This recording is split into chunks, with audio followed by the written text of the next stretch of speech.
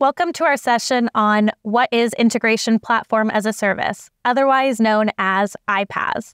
And what makes this as a service unique is really the integration platform piece of it. So today we're going to talk about the why, the how, and the what of it. But before we get into that, you may be wondering why iPaaS is even relevant to you. So let's start with a simple analogy. Like many of you, I have a phone with potentially hundreds of different apps on it. And I probably only use 5 to 10 on any given day. You can translate this experience to your organization. Maybe there's only 5 to 10 different apps or systems that you're using on a day-to-day. But if you think about the entire organization as a whole, there's potentially thousands of different applications that need to be managed across your entire organization.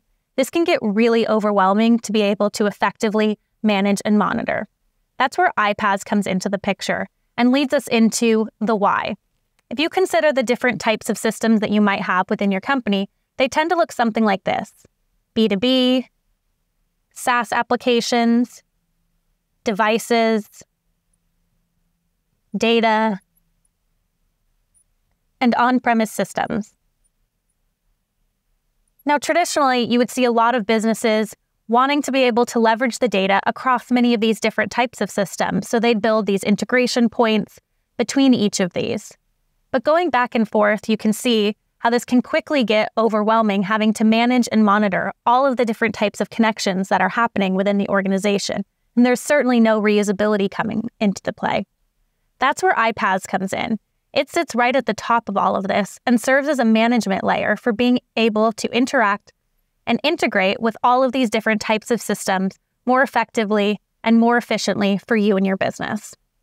So let's see how we can put this into play with a simple example. Over to the how. Here we have Taylor. Taylor is a very successful sales agent selling laptops to her customers, and she's already secured a new customer opportunity. Traditionally, all of her customer information is stored in a CRM. And what Taylor needs to do is to be able to take all of that data and put it into her quoting system so that she can send a quote to this customer. Now, if you look at traditional methods for this, Taylor would have to go into her CRM, copy down the fields, and then re-input them into the quoting system. An easy way for manual errors to pop up with mistyping or typos and things like that. Or maybe it's just a little bit more sophisticated, and she's able to download a spreadsheet from her CRM and then re-upload that into the quoting system.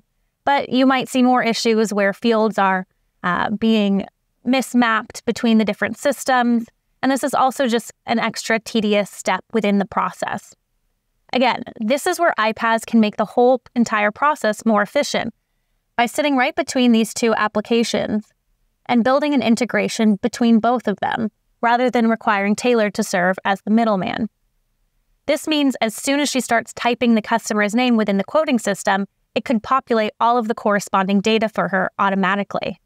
But the best part about iPaaS is this isn't the end of where you're able to integrate and bring different data and systems together. She can also add in things like her payment platform, so that the customer can immediately respond to the quote by providing payment. Or maybe she also wants to integrate with her procurement system so that the order can be sent out for delivery right away. This can all be managed through her iPaaS and building these different integrations between the whole process.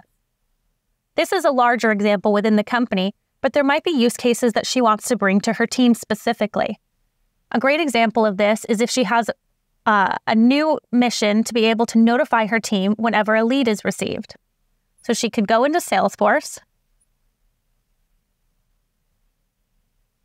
and set up an integration with her iPaaS that sends a message in Slack to her team every time a new lead is received. This is part of the build piece of it. Taylor is able to build this integration between these two different systems. How is she able to do that? Leveraging connection points. Often you'll see with common SaaS applications like Salesforce and Slack, there are out-of-the-box connectors that make these connections even faster for her to be able to use. But an added piece of this might be she only wants to notify her team when it's qualified leads. So she needs to make sure that the data that's being received within here is only alerting when it's a qualified lead. That's where the transform piece comes in, where she's able to transform the data that's flowing between these systems so that whenever she gets a notification to her team, it's only of the most qualified caliber of potential customers. The last bit really starts to look at our manage, where she'd be able to oversee this entire process and ensure that it's operating without any errors or as efficiently as possible. That was our how. So let's get in just a little bit deeper to the what of it. Here we were just taking an example where Taylor was able to build this different integration flows. Now with the build piece, you'll generally see tooling like no-code authoring with high-code options available as well, but that really facilitates building these types of integration flow patterns more easily by any type of user. The next piece is really around connect. This is where we're able to get into things like the connectors we talked about, which serve as pre-built out-of-the-box connection points with common SaaS applications, so you only have to provide your credentials to get started. This also includes things like templates, which might be the full pattern pre-built for the user. In the industry, these are commonly called PIPs. The next piece is really around transform. Here's where we saw we were able to transform specific types of data, but it also applies to AI transformations, which could provide help with mapping fields or transforming different types of formulas and providing those for you more effectively. The last bit is around manage. And here, this can apply to a lot of things as well, but you typically see it applying in terms of observability and monitoring to make sure that you're able to troubleshoot and debug all of your processes across the business and maintain all of your integration points. Excellent. Well, hopefully through these examples, you were able to see why integration platform as a service is so pivotal to any business looking to transform digitally. Thank you so much for your time.